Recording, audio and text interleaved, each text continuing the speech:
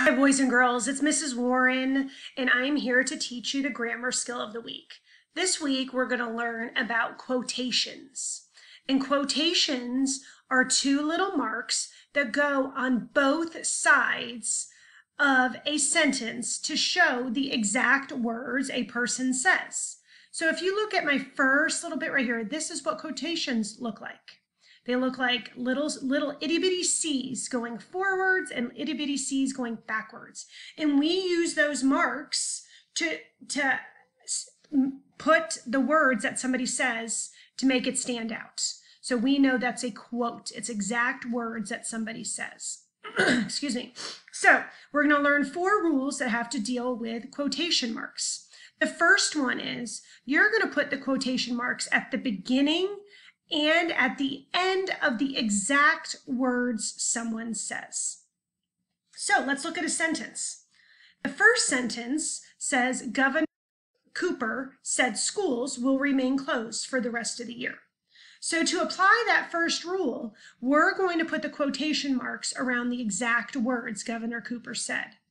So here is one set of quotation marks, and here is the second, because we put them around the words he said. Schools will remain closed for the rest of the year, and distance learning will continue. There was probably a little bit more he said. So again, quotation marks around someone's exact words. Let's look at our next slide. Next, second rule. You have to use a comma to separate the speaker's exact words from the rest of the sentence. So I like to think of it as like a karate chop. You're separating the speaker's exact words from the rest of the sentence. It just, boom, divides it in two. My favorite rule is this one. The third rule is you need to capitalize the first word inside the quotation marks, because that indicates that's the beginning of the sentence that the speaker has said. And then I do like rule 4 too. Excuse me. Put a punctuation or an end mark inside the quotation marks. So let's look at this sentence to model rules 2, 3, and 4. The students yelled, comma, which you don't really say comma, but you can see the comma. The students yelled, no, we want to go to school. So here we put our comma after the word yelled because it separates the exact words the speaker said from the rest of the sentence. Then we put a capital for the beginning of what the person said. For no, we want to go to school. We have a punctuation mark at the end. Here, the punctuation mark is an exclamation point, and it goes inside of the quotation marks. So again, comma, quotation mark, capital, punctuation mark, quotation mark.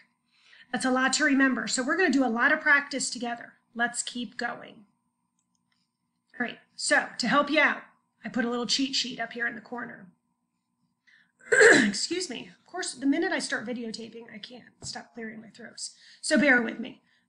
Sorry. Here we go. Let's do it. Cheat sheet. We need to have quotation marks, a comma, a capital, and some punctuation. So here's a very bad sentence because it doesn't have any of those. My mom said, eat your vegetables. So my mom really needs a comma, a capital, quotation marks, and some punctuation. Let's see how a correct version of that sentence should look. There we go. Mom said, comma, eat your vegetables. Again, an exclamation point because sometimes moms have to yell that. And then the quotation marks are around the exact words mom said. Let's look at another one. Jack asked, what's for dinner?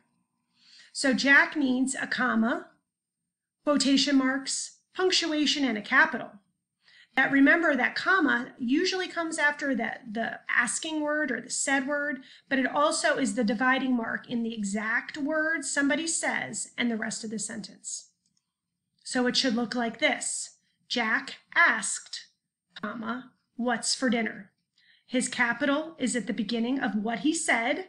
He has quotation marks and the question mark following the end of his sentence. Another example. Wynn said soccer is the best sport.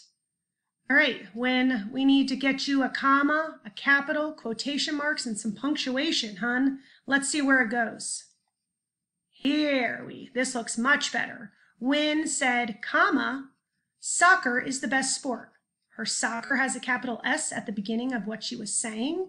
She has her quotation marks, and inside her quotation marks she put punctuation. There's her exclamation point.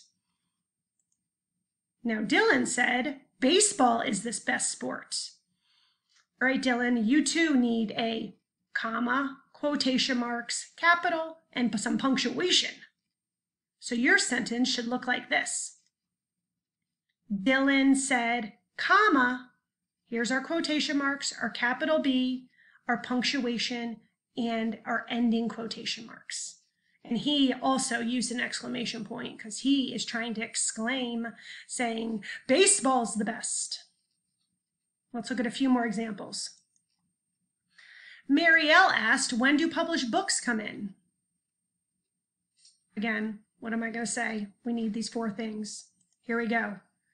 Marielle asked, comma, when do published books come in? She has her quotation marks, her capital, her ending punctuation, which is a question mark here because she's asking a question, and she has her comma. Another example. Abigail answered, the books will arrive in May. Now, Abigail also, we need your comma, your quotation marks, a capital, and some punctuation. Let's look at the correct version of this sentence.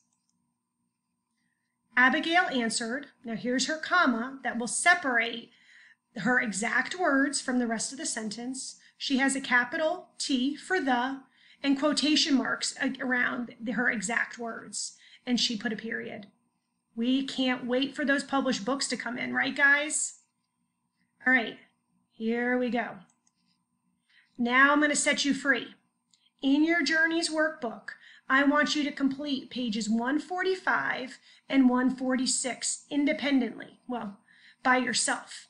If you need to go back and watch my video and see some of the examples, go right ahead. But I think you're going to do great on these 2 pages for your first grammar assignment on quotation marks. Mrs. Warren said, keep up the good work! Exclamation point. Have a great day.